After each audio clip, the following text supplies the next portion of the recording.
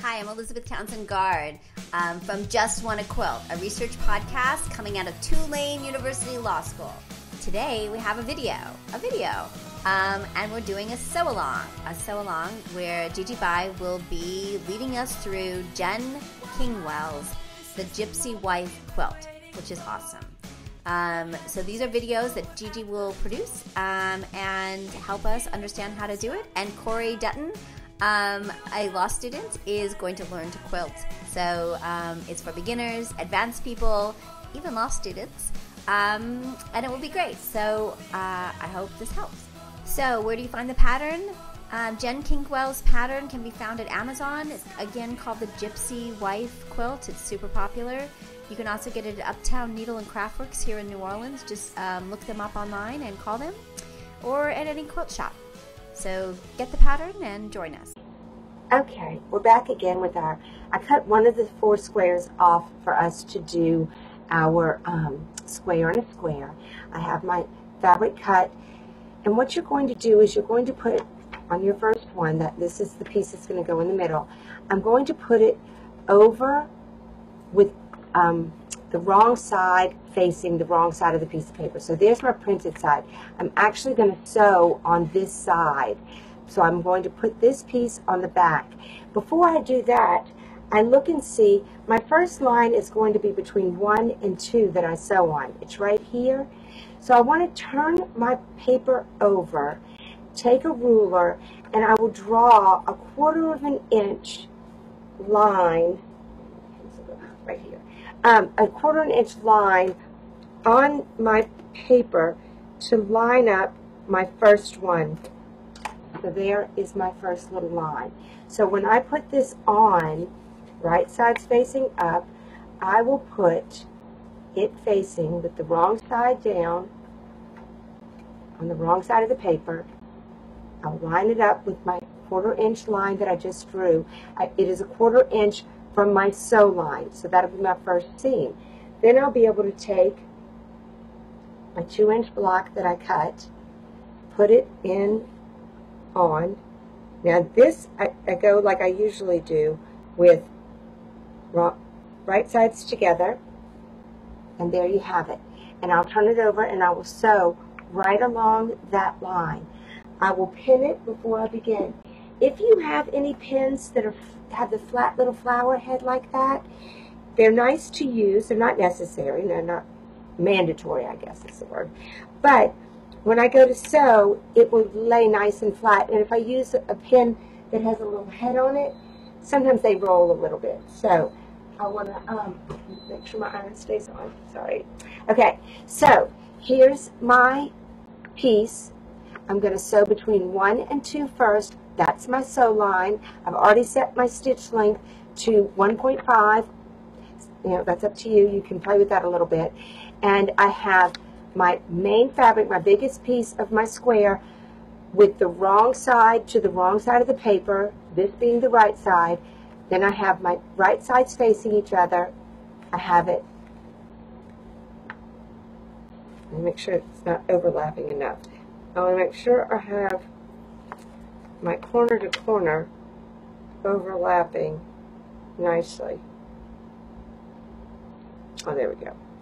Okay. So I'm pinning this back again. Sorry, guys. I just want to make sure I have it in the right place. Okay, so I'm pinning this back again. Then I'm just going to stick it under the machine, and I will sew right along between 1 and 2. Here we go.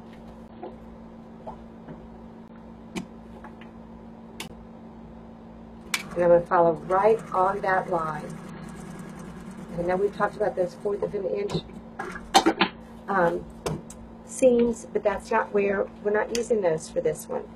And then I'll take this and I'll press it up, and I'll have the beginning of my square and a square. I'll go around and do the next piece is I'll do corner 3. So I'll take my piece, I'll put it on here, and I'll line it up with my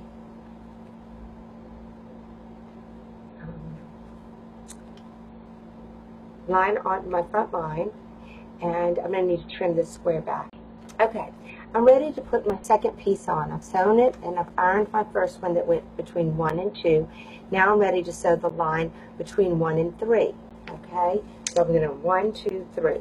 So I have my square here, and you'll notice that my inner square is much bigger than where my sew line is.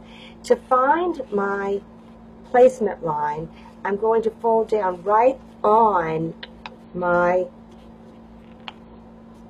line, my sew line. I'm going to fold right on my sew line, right here. Okay, then I'll lift it back up, and sometimes I even fold the square with it.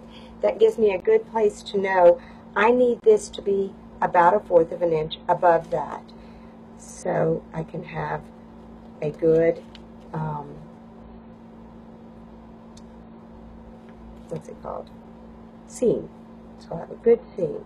So I'll pin this on right sides together, okay, and then I'll be ready to sew my third line, my second line, I'm sorry, the corner number 3. Then I'll go through and do the same thing for the other 2 corners. Okay, so I just finished sewing my 4th square on for my square and a square. I'm now going to fold, so I sewed right along this line. I'm going to fold my paper back, and I have more than 1/4 inch seam, so I want to take it over here and just quickly trim off that excess. Okay, and then I'm ready to iron this down. I have all 4 pieces on here, and now I'm ready to trim it up, and I'm going to trim along the dotted line. The solid line is my sew line, so I want to trim it on my dotted line, and then I'll have my square and a square. Okay, so my square and a square, paper pieced, 3.5 inches is all, and it matches my dress. I didn't even realize that when I was doing it until I just held it up. Okay, so you will see that it finishes 3.5 inches. I don't know if you can see that, but it finishes up at 3.5 inches right there. And it's kind of a fast and easy way to do it, and nothing is wonky. And I'll see if I can find one of my ones over on my design wall that is wonky so that you can see the difference. So, since we have quite a few squares to do, you may want to check them out to do your paper piecing with the square and a square, depending on what size you need to do. Okay, now we're ready to move on to our big blocks that are a lot more involved. Okay, bye. Oh, and P.S., there is another square and a square that we do for this section that is bordered, that has a fabric that goes around it. So I'll look at one of those in a second. This is Elizabeth Townsend Guard from Just Wanna Quilt. You've been listening to Gigi By take us through an aspect of the Gypsy Wife Quilt by Jen Kingwell. Make sure you get the pattern. You can get the pattern at Amazon or Uptown Needle and Craft Works here in New Orleans, or at your local quilt shop. You need the pattern to be able to understand what's going on, and then Gigi helps us through it. So join us. Come play with us. Come to our Facebook group, Just Wanna Quilt. Go to our website and be part of our newsletter, where we'll help you through the Gypsy Wife quilt. That's justwannaquilt.com, spelled W-A-N-N-A, Just Wanna Quilt. And of course, listen to our podcast. It's available on iTunes, Stitcher, Spreaker, and if you get a chance to like it on those, it would be super awesome.